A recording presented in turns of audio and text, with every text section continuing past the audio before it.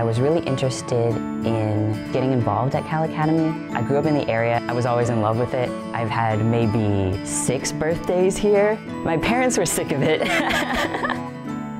Ever since I was little, I always wanted to work in the ocean. I myself started off as a volunteer at the age of 13.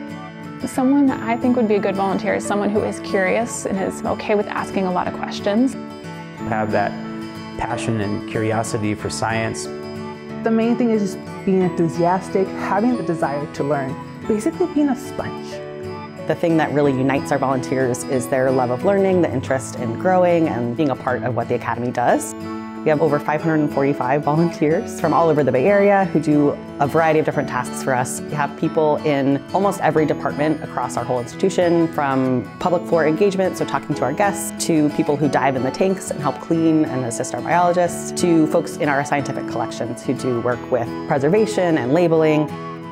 I like the flexibility. We both prefer to take out cards. Thursday night nightlife seems to be kind of like a date night almost, you know, like we can tell when people come up, you know, kind of their interactions and the way that they interact with us. Science has a way of bringing people together. I'm only here 1 day a week for 6 hours.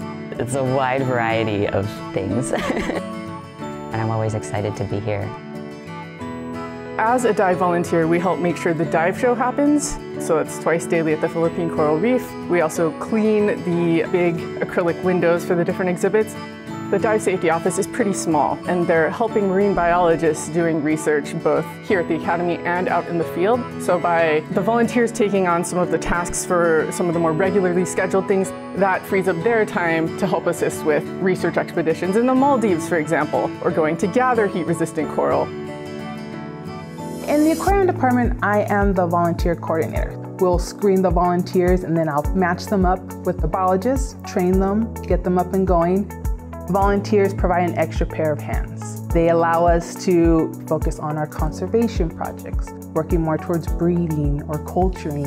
And sometimes we're training the new generation of biologists coming in. We're opening that door for them, so we're giving them that insight. I started volunteering here about 10 years ago now.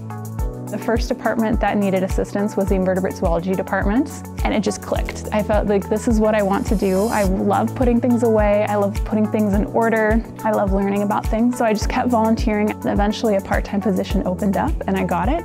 And I started working full-time about 7 years ago. We have around 800,000 specimen lots in our collection, so we heavily rely on volunteers to get our work done. They helped me scan specimen labels, they helped put labels in jars, they helped make that data accessible. We're very grateful for our volunteers, and we don't take them for granted that they're giving us their time, their energy to help us accomplish our goals here at the museum. It's a lot of fun. You get to meet some great other volunteers, as well as get a little peek behind the scenes as to the cool stuff happening back of house that keeps all these cool exhibits running. We're always telling people, you should be at the Academy.